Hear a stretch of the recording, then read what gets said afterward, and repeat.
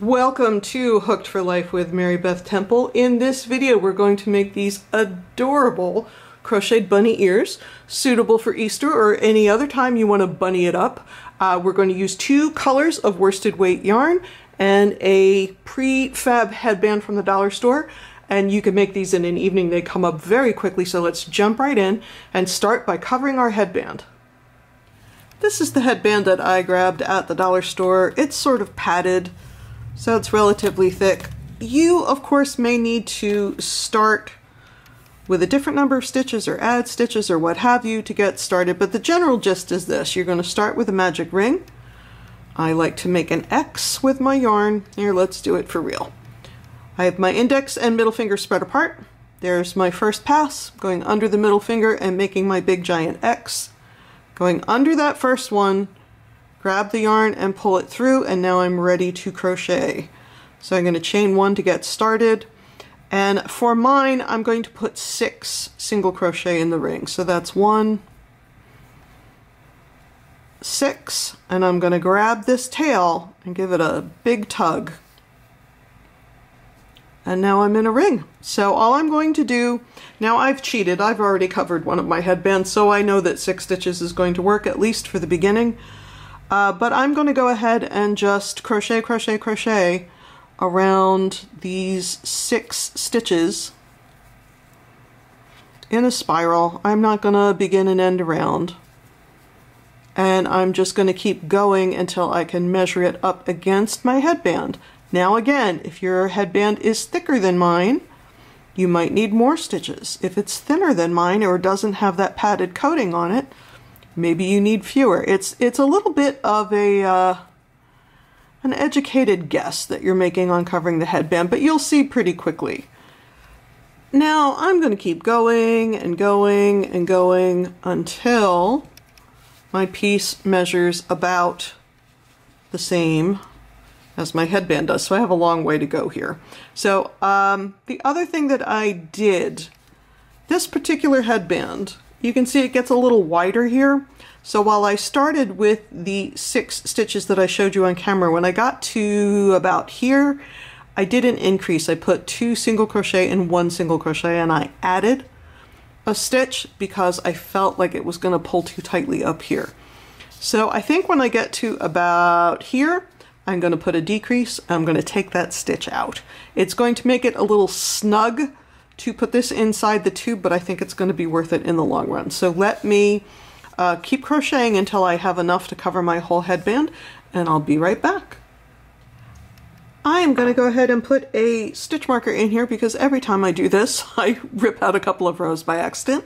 So I'm going to try and make myself not do that. I don't want to cut the yarn yet, though. I want to make sure that my guesstimate was correct.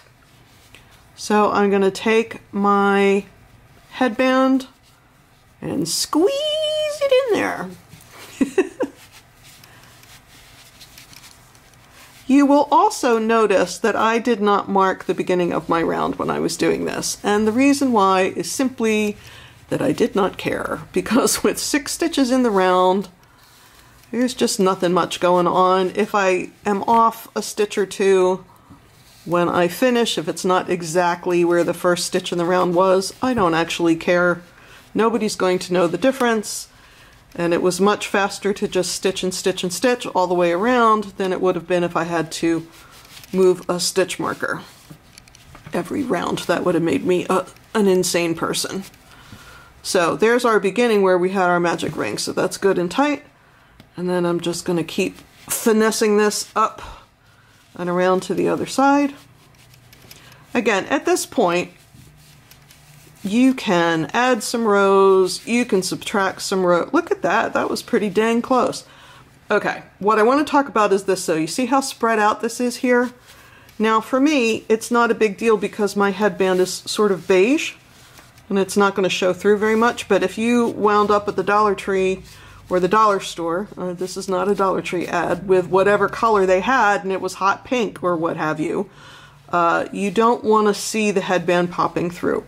You could also fix that by going down a hook size, but again, I don't want to make myself an insane crazy person. So I'm going to live with this. I think that that's fine. I'm going to cut my yarn. I'm going to put that bad boy on a tapestry needle.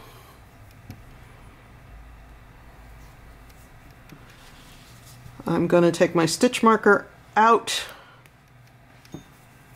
and end it off. Then I'm just going to weave, let's see, can you see?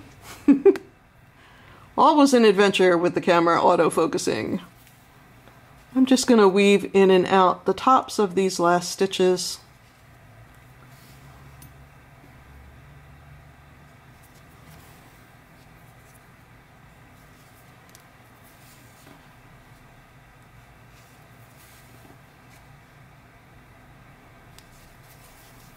Pull that into a nice tight circle. So I'm going to fiddle around a little bit. I'll go in and out of these stitches a few more times to make sure it's good and tight. And then I'll weave in that end so that nothing comes undone. So our headband is all covered. Let's move on and do the ears.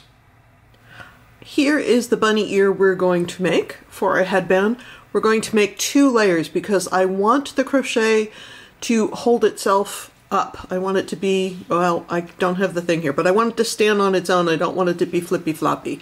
So we're going to make 1 for the back of the ear that's simply white, and we're going to make 1 in the front of the ear that has the pink in the middle and the white on the outside, and then we're going to crochet those 2 together. So I'm going to show you the all white one on camera because I think that is easiest to see.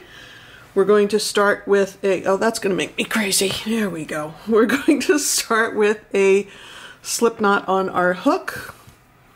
I'm using an H or 5mm hook. And again, sometimes this yarn, I'm using Red Heart with Love, recommends you go to a higher hook size, but I want the fabric to be relatively tight because, again, I want it to stand up on its own. 3, 4, we're going to start with the chain 10, 5, 6, 7, 8, 9, 10. Now it says single crochet in second chain from hook and in each chain across.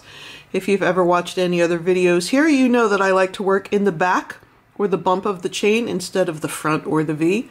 So I'm going to skip the one that's right next to my hook, go under that bump from front to back, yarn over, draw through a loop, yarn over, draw through 2. That's my single crochet, and I'm going to do that all the way across.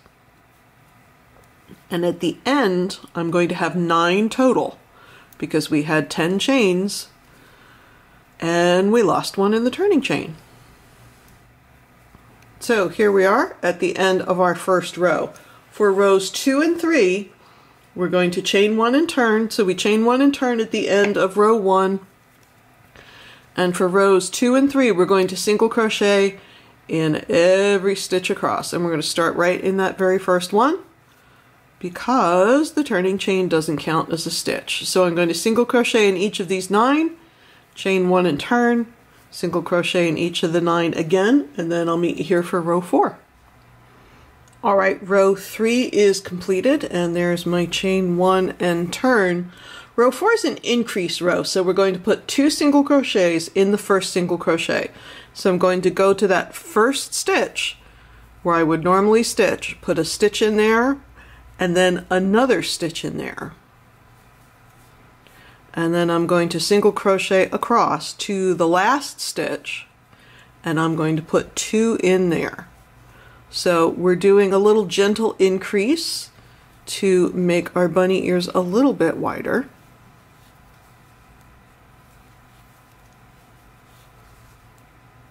Got 2 left after this. 1. And there's my last stitch. So once again, I'm going to go ahead and put 2 single crochets right in that same stitch. 1, 2. So now the pattern tells me I have 11 single crochets instead of 9. So let's count. 1, 2, 3, 4, 5, 6, 7, 8, 9, 10, 11. Perfect. Now, rows 5 and 6 say repeat rows 3 and 4. So row 3 was single crochet in each single crochet across. Row 4 was 2 single crochet in the first and last stitch, which is the row we just made. That will take us to 13 single crochets. And then after that, rows 7 through 11 are single crochet in each single crochet across, and of course chain 1 turn, which we call working even. That's when you do the stitch you've been doing, there's no increases, no decreases. So I'm going to get up to row 12, and then I'm going to come back and show you what that looks like. Alright, 11 rows have been completed. We're working on row 12. It says single crochet 2 together, single crochet to last 2 stitches, single crochet 2 together. So we started here and we did a little increasing, and then we worked even, and now we're going to decrease to get to the top of the bunny ear. So to single crochet 2 together, I'm going to insert the hook in the first stitch, yarn over and draw up a loop like I would if I was making a regular single crochet.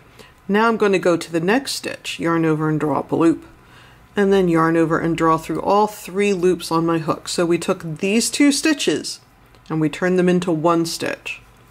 Now I'm going to single crochet across until only 2 stitches remain. As always, if you're enjoying this video, please give it a like, or leave me a nice little comment, or subscribe to the channel. I just hit 10,000 subscribers and it made me really excited. So if you think it doesn't matter if you subscribe, it does. It makes me very happy. Okay, we have 1, 2, 3, 4 left. So that one and that one. Okay, we have 2 left. So let's look at that single crochet 2 together one more time. Insert your hook in the stitch, yarn over and draw up a loop. Insert your hook in the next stitch, yarn over and draw up a loop. I have 3 loops on my hook, yarn over and draw through all 3 of those loops. So we had 13, we've decreased 2, so now we should have 11. 1, 2, 3, 4, 5, 6, 7, 8, 9, 10, 11. Moving forward, rows 13, 14 are just work even. 15, 16 say repeat row 12 and 13, so that'll be 1 with the decreases on each end and single crochet in the middle, and then the work even rows. Rows 17 and 18, once again repeat rows 12 and 13, so 12 had the decreases, 13 was work even. I'm going to put those rows in and come back and meet you at row 19. All right, we're almost finished one of our little ear sections, and we are on row 19. So we're going to single crochet 2 together, single crochet in each of next 3, 1, 2, 3, single crochet 2 together.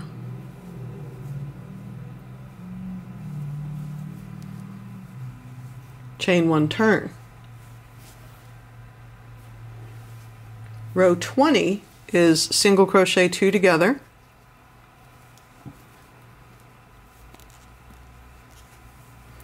single crochet 1,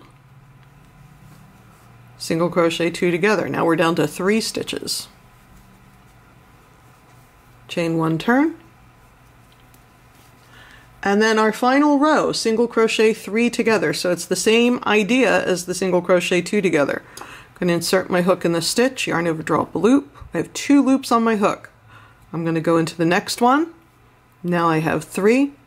And then I'm going to go into the next one. And now I have 4 on my hook. And then I'm going to yarn over, draw through all 4, and that is the top of my bunny ear. I am going to end off.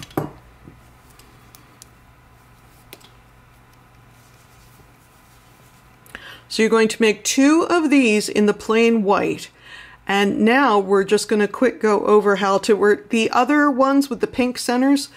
The technique is exactly the same. The increasing and decreasing, it's the exact same rows. The only thing that's different, if you don't want to watch this next section, is that you begin and end each row with white. So you'll have 3 white stitches at the beginning and end of each row, and the number of pink stitches will change. But the technique, the technical aspect, is exactly the same as this one. They will be exactly the same size. But let's take a look at working this pattern in 2 colors. Now to work our 2-color section, I am going to want 3 strands. I'm going to want the white yarn that's coming off my skein of yarn. I'm going to work the pink yarn right off the skein of yarn, and I pulled off another section. Now I pulled off about 10 yards, and I had yarn left over, so you're not going to need more than 10 yards, I don't think. You could put this on a bobbin or a piece of cardboard or a chip clip or whatever floats your boat, but you do want to keep 2 separate strands of white working. You don't want it to traverse across the work. So I'm going to start the way we started the other one. With my white, I'm going to chain 10, and I don't care that the chain is all white, because when I sew it to the headband, you're not going to see it. 4, 5, 6, 7, 8, 9, 10. Now, I'm going to work the first 3 single crochets in the white. So skipping the first chain from hook, we're going in the second. 1, 2, and I'm going to begin my 3rd stitch. Now, generally speaking, when you change colors in crochet, your last yarn over of the last stitch of the old color will be in the new color. So I have a yarn, only just the 1 yarn over left. Yarn over and pull through 2 on my single crochet. I don't like to tie knots or anything like that. I just bring up a fold of yarn about 4 to 6 inches in from the end. It's going to be a little loose, but I can tighten that up when I weave my ends in. So now I'm going to do 3 in the pink color.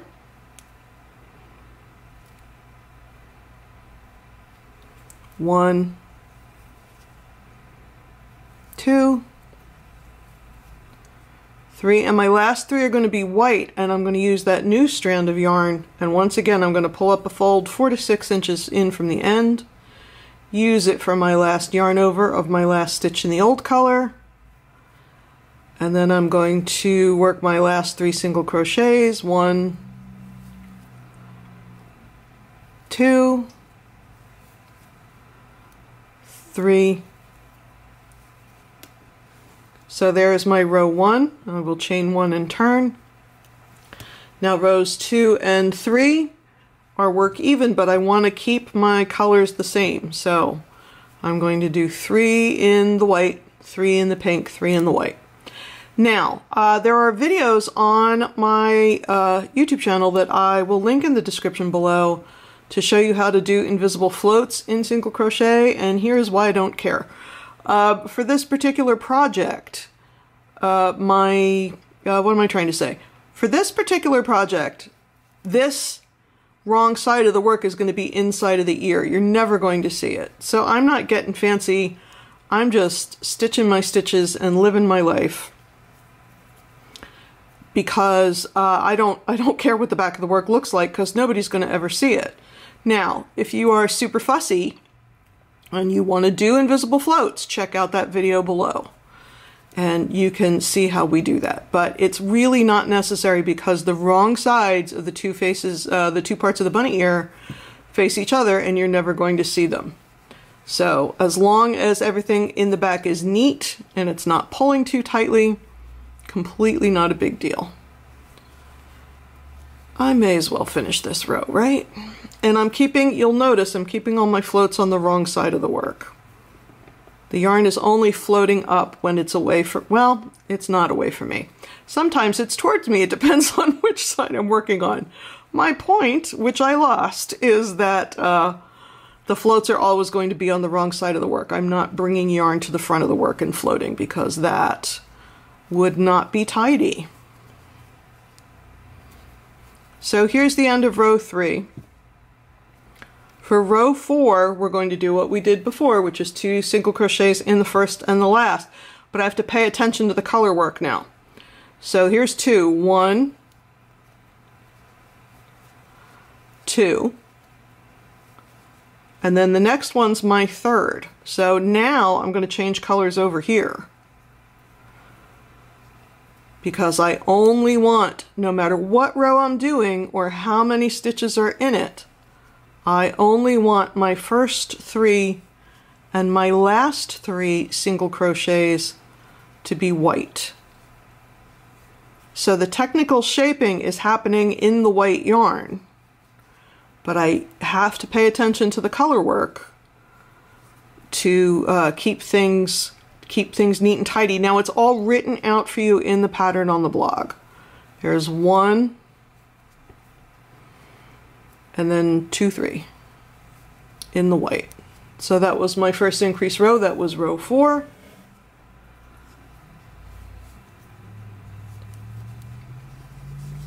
So you're going to go ahead, but you see how my pink is spread out a little bit? I had 3 down here, now I have 5. So you're going to keep going and following along with the written pattern instructions, which are on the blog, and you're going to make sure that your first 3 and your last 3 are in white and your middle ones are in pink, however that works out. But again, if you need it written out for you specifically, it's written out for you in the blog post. So I'm going to come back at row 12. There's just one little thing I want to point out to you at row 12. Just a brief look at row 12 would be helpful if I did the chain 1 and turn to talk about the color work. That single crochet together, 2 together counts as 1 stitch. So to maintain my white, that's going to be 1 stitch, 2 stitch,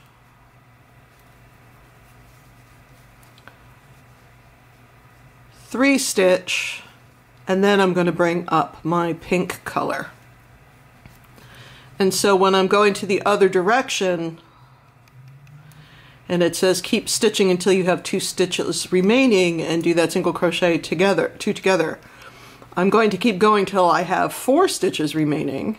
1, 2, 3, 4, because I have to change color.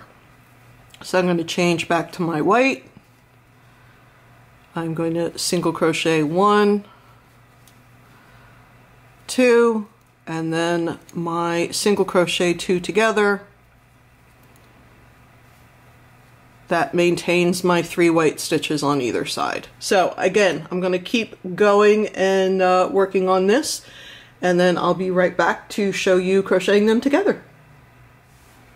All right, here are my 2 pieces. I went and wove my ends in. I didn't do such a hot job, but nobody cares. Because once again, they're on the inside. All the ends and the floats and whatnot are between these 2 layers where no one will ever see them. So I'm going to go ahead and put a slip knot on my hook, and I'm going to single crochet the 2 pieces together. I'm not going to bother with the bottom because I'm going to sew that onto the headband, but I'm going to line these guys up. I did approximately 1 stitch per row, but again, count with your heart. It's more of an art than a science. If you feel like your seam is pulling out and getting too stretched out, then you should do fewer stitches. And if you feel like it's too tight and drawing in and bending, then you probably have too few. I also wanted to say I'm not real worried about these ears flopping because I have nice tight stitching and a dense stitch pattern, but if you were, this is the point where I would do something about it. When I'm crocheting my 2 sides together, you can crochet either over white millinery wire, or if you're not a crazy multi-crafty person like me and you don't have 50 yards of white millinery wire kicking around, a white pipe cleaner would also be something that you could probably get inexpensively and crochet over if you want to wire your ears. I honestly did not feel the need. The last thing I want to talk about is when you get up to this tippy point. I put 3 single crochets in the point, again, so it doesn't fold over. So that was 1, 2, 3. Just to take me around the point and keep it pointy, I'm going to go ahead and single crochet down the other side. Alright, here is my second ear. I have woven in all the ends, just sort of in a loosey-goosey manner. Remember earlier when I told you to leave a long tail for sewing in? Here it is. And I have just threaded that onto a tapestry needle. So to make the ears, again, to keep them standing straight, you want some bulk at the bottom. So you find sort of the center point and then fold each side in so they meet in the center. Gives you sort of an iris or a lily shape. It's going to keep that ear standing straight. So I'm going to put a couple tack stitches in here to hold that the way I want it. Now, at this point, if you want to hot glue onto the headband, you can do that. Except I don't like hot glue. I have hot glue stories that I can tell you, but I won't. I don't like hot glue on fabric or fiber. That is my issue. It is not your issue. So I am not going to put hot glue on my guys.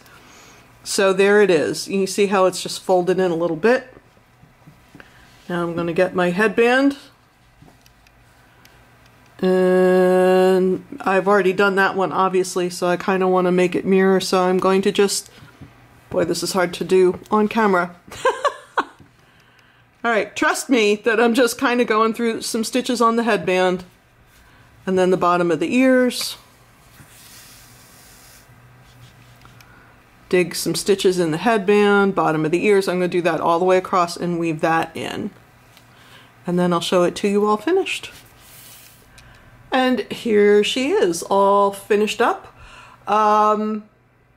Again, think about the wires if you're concerned. The other thing you could do if you did the wires is you could sort of fold one down and have one up, if that's what you wanted to do. But as you can see, even playing with it, that fabric's pretty stiff and it's not really going anywhere. The other thing you could consider, and I'm thinking about it, but I wanted to get this video up before you guys didn't have enough time to get these done for Easter. You could do some flowers in here, some little roses. And if I was to do that, I think in that case I would use the hot glue, and that would also help keep those ears in place. So thank you so much for joining me here on Hooked for Life with Mary Beth Temple. I appreciate your time, I always do. Please like the video, leave me a comment, tell me what else you want to see, engage, and subscribe if you haven't to the channel. I'll see you again here real soon. Bye-bye.